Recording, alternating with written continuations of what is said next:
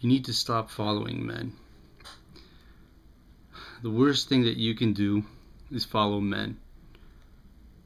Have a spiritual leader that's a person and not Jesus Christ. That's the fastest way to get on the wrong track and to get on the wide road that leads to hell. The hardest thing for someone to do is to listen to Jesus, is to seek Jesus Christ, is to seek God. It takes a lot of effort. It takes a lot of time. You don't always get the answers you want. But in time, God will reveal what His will is for you. And you need to listen.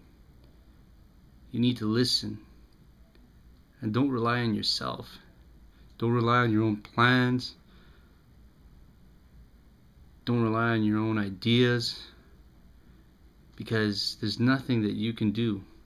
The world spins way too fast for anyone.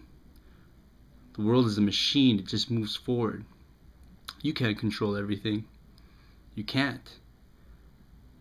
So for you to rely on yourself or to rely on someone else, someone that you think is a prophet or something or whatever,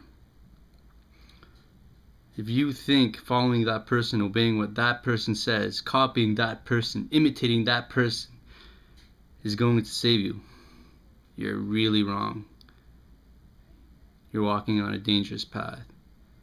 You need to copy, you need to seek after, you need to imitate, you need to seek a relationship with Jesus Christ. And when He speaks to you, you're going to know. You're going to know. Your very being, it's going to shake you.